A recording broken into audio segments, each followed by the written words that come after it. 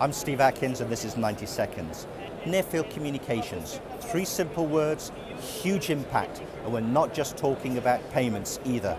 Here at CARTES 2011, there's a whole lot of companies that are showing how to use near-field communications in a vast range of alternative applications. This is NFC Future Airport. So with the NFC enabled mobile phone, you can go through from check-in to boarding, just faster and more efficient than the real airport in the current society.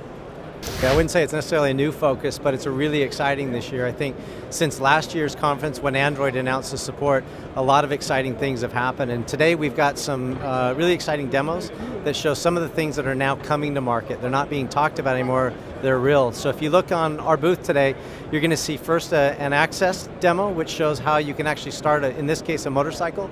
It's a pretty exciting demo.